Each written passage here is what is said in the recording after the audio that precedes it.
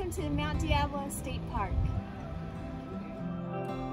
This hike is a combination of the Juniper and Summit Trail, and I recommend this hike if you've never been to Mount Diablo before.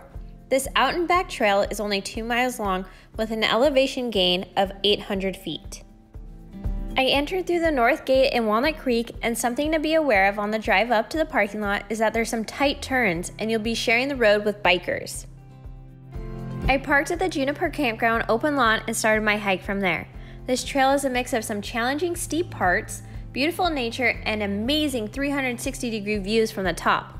On a clear day, you can see all the way from the snow-capped Sierra Nevada mountains to San Francisco and the Golden Gate Bridge.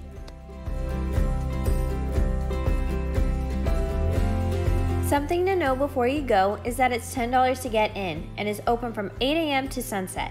Make sure to be in your car and heading out at sunset to avoid being locked in the park. Alcohol is prohibited, bikes are allowed on paved roads, no skateboards, rollerblades, or gravity-propelled devices.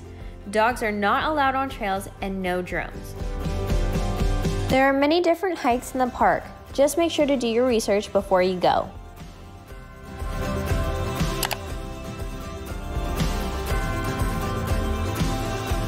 Hi, Sherri.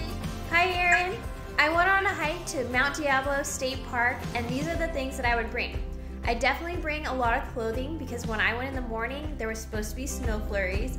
And I would bring hiking boots because some parts of the trail are really steep. I even saw some people using walking sticks. Wow, okay, that's really good information. Thanks for that. And come join me next time because my adventure awaits. Awesome, bye.